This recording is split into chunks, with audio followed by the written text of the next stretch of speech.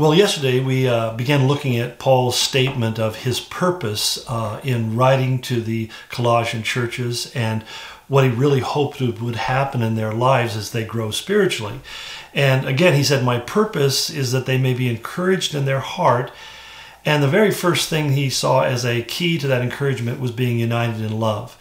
And the reality is, no matter how much the world around us may dislike us, no matter how much even family and friends may dislike us or do things that hurt us, the key is that if our hearts are united in love with God and we're united in love with those who are closest to us, that can be the greatest encouragement in life.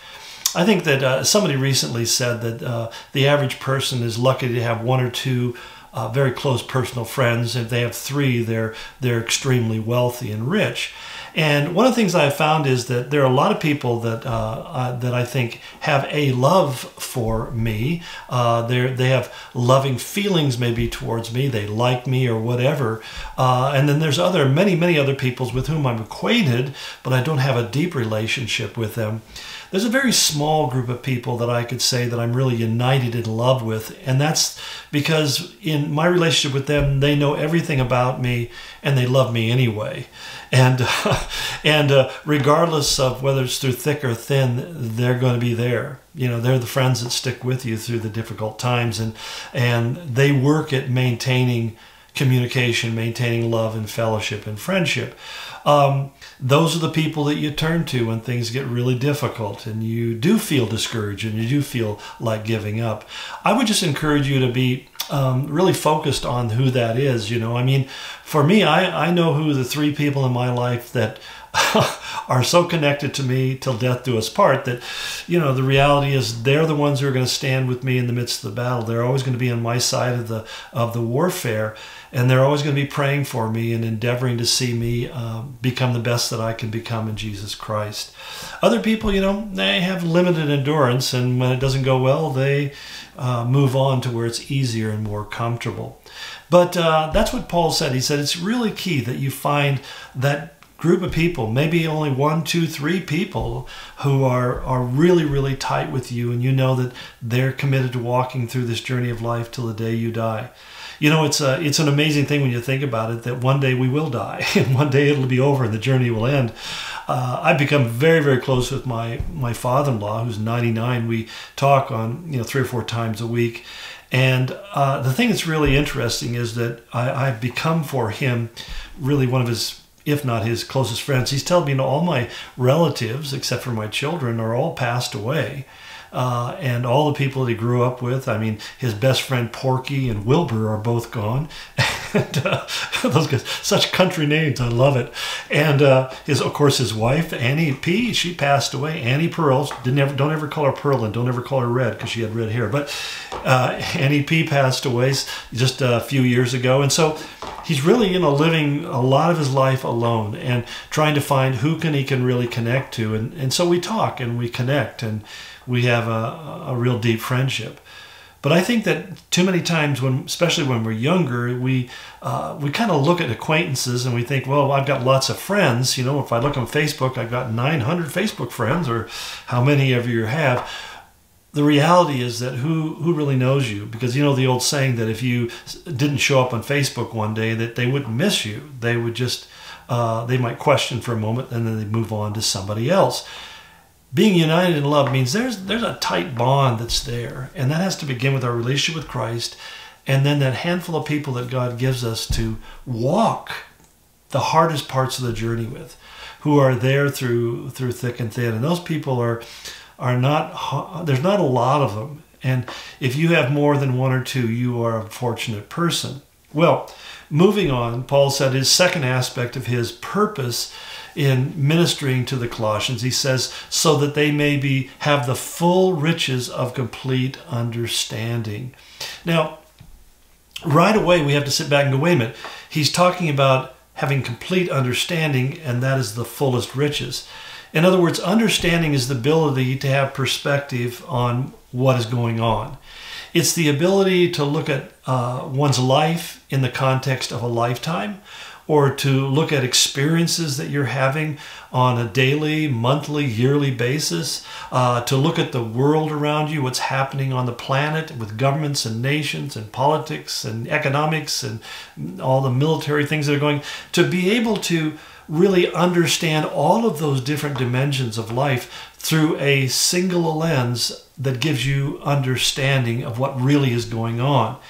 And I think that's part of the value of we talk about biblical knowledge. And what biblical knowledge does is it begins to tell us that in the end, that we are living on a battlefield. You know, most people, as Tozer once said, they want to see life as a playground, when in fact he says it is a battlefield. And we have to fight the good fight of faith every day in more ways than we can imagine. We're often coming under attack, surprise attacks that we don't see coming. And I would just simply say, if you don't have spiritual battles and conflicts and things that you're going through in your life, I would really seriously take a look at, number one, am I saved? And number two, am I faithfully following God?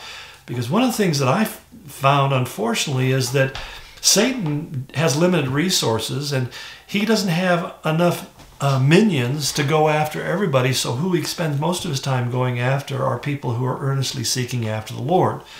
And too often I've seen people saying, I'm tired of the struggle, I'm tired of the battle, I'm tired of the conflicts. And so what they really basically want to go is an R&R, rest and recovery, and they want to escape the challenges that are in front of them. I understand that, and sometimes a temporary respite can be very, very helpful. But the most refreshing respite we can take is when we go spend some time away just to spend quietly with God, to restore ourselves spiritually. When I was first in ministry, I'd go on vacation and I'd just play. I wouldn't read my Bible. I mean, I had kids and my wife and stuff, and we'd just do stuff and try to be happy. And I'd come home more exhausted than when I left. And it took me years to kind of come to the place of realizing, you know, that I really need to structure those times away from the day-to-day responsibilities of ministry to really focus on ministering to myself. And over time, I came to find that I need to do that every day, that the only way you can stay fresh is to stay in the Word, in prayer, in fellowship with God. Sometimes I love this time of year when it's really warm and I can sit out on my deck and I can have these conversations with God at the same time work on my tan. It's a double. But the whole point is that you begin to discover is really where the real wealth resides. The real wealth in life is not in having the money that enables you to do whatever you want. The real wealth is in the riches that you find in that relationship with God, because the truths of God and the experience of Christ are something that can never be taken from you. It's really interesting. I just started reading a book about a great man of faith, a Zulu tribesman who had become a pastor and led a small church in Durban, South Africa. And the man was greatly used by God, and he never became a household name, and he died many years ago, back I think about around 83, he passed away, but he left a tremendous legacy behind him.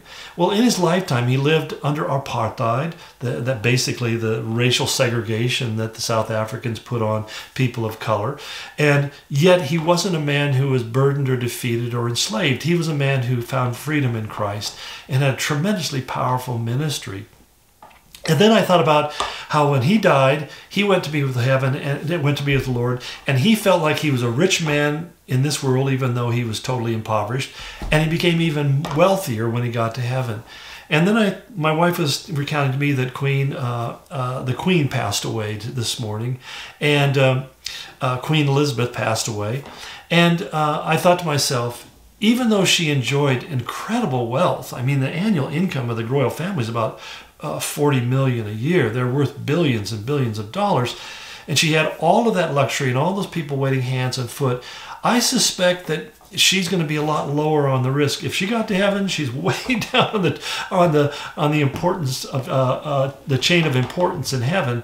That this little pastor from Durban, South Africa, the Zulu pastor, is standing there very close to the front and having a great view of Jesus and being ladled with rewards from God for his faithful service throughout all of those years.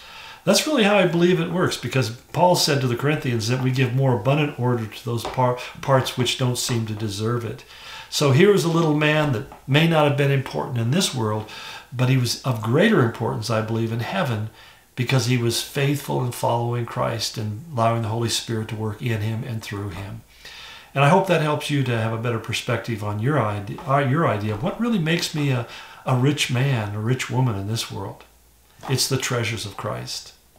Well, we'll finish up this week tomorrow, so hang on, and I'll be back with you shortly. In Jesus' name, amen.